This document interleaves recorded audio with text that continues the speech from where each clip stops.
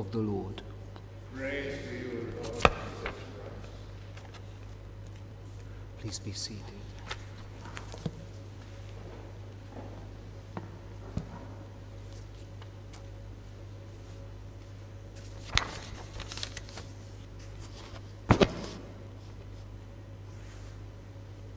From a human point of view, at Christmas, nothing happens. Nothing happened.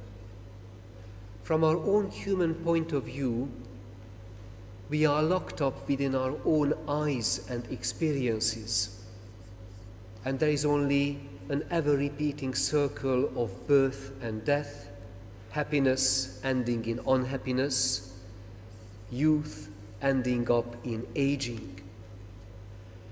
From a human point of view, there is only this routine of daily life or yearly life, where nothing new happens.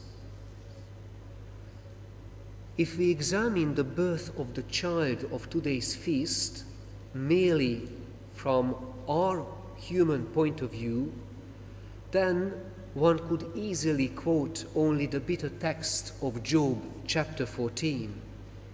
Man born of woman is short-lived, heavy with cares. He blossoms like flower, wilts, is gone like a snow, and does not last. But if in faith we say it's Christmas, it changes everything. It is Christmas. If we are able to say and recognize this, so much happens. We are confessing that it is not an ordinary day. It is Christmas. It is not an ordinary day as if nothing had happened. When we say, or to be more precise, when we recognize that it is Christmas, everything changes. Actually, only Christians can say and mean that it is Christmas. Only we know its true meaning. It is a confession just as important when we profess our faith and say the creed together. It is Christmas. It is a witness. It is a witness to the fact that an event came bursting into the world and into our life. An event that has changed all that we call the world and our life. This event alone has provided a goal and a purpose for everything. So when we celebrate together and say it's Christmas, we celebrate that there is a new purpose in life, a renewed purpose for our love. With this birth, and I'm quoting Karl Rahner again, God no longer looks down from his eternity upon my constantly changing life. The eternal has become time. The Son has become man. The eternal purpose of the world has become flesh.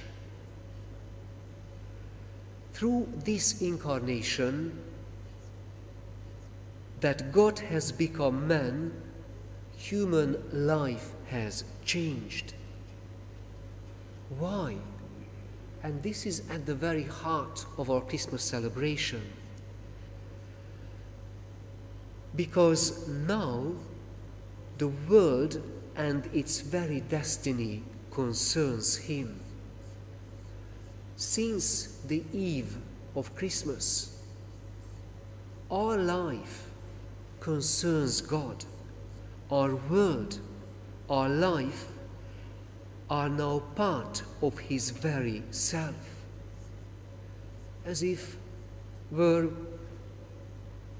from this moment, from Christmas, we are inseparable twins. We are like inseparable twins with Jesus.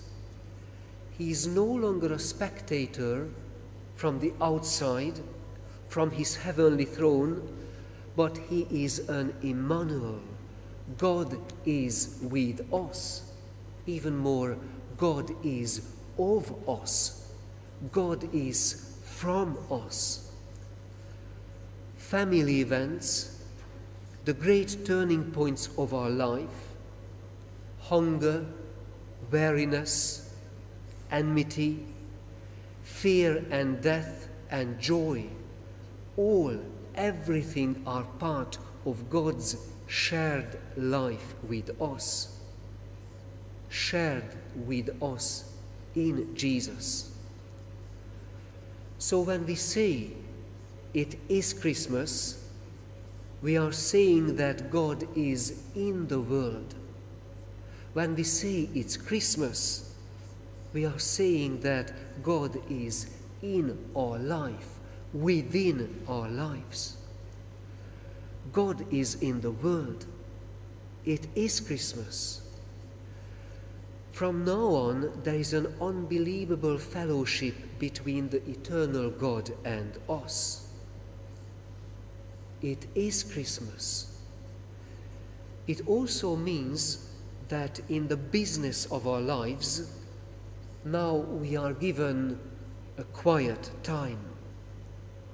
And let us use this wonderful stillness well, which we enjoy today and tomorrow on Boxing Day.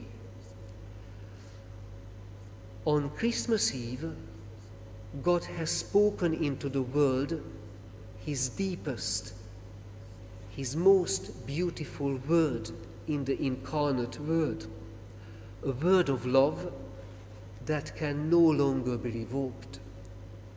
When we have a look at the crib after the Mass, let us recall this, that in the crib, God has spoken into the world his deepest, his most beautiful word in the incarnate Word. And this love can never be revoked. So let us use the time of these couple of days, actually the octave, the week of Christmas, to respond to God. Let us carve out a little cave of response in our life to respond to this gift. Now it is our turn to give a free answer, the free answer of our faith. It is indeed Christmas. Let it be our heartbeat with its meaning. It is Christmas. It is a chance to you and me, to all of us, to speak and live differently. We can live in a dialogue with God's self-offering. It is Christmas. It is a real dialogue between you and the newborn baby. It is Christmas. It is a real dialogue in this coming year among ourselves here at St. Augustine's. We can call this dialogue with God's Christmas love, a home for both of us, God and the human family. Let us celebrate that it is Christmas and all it involves.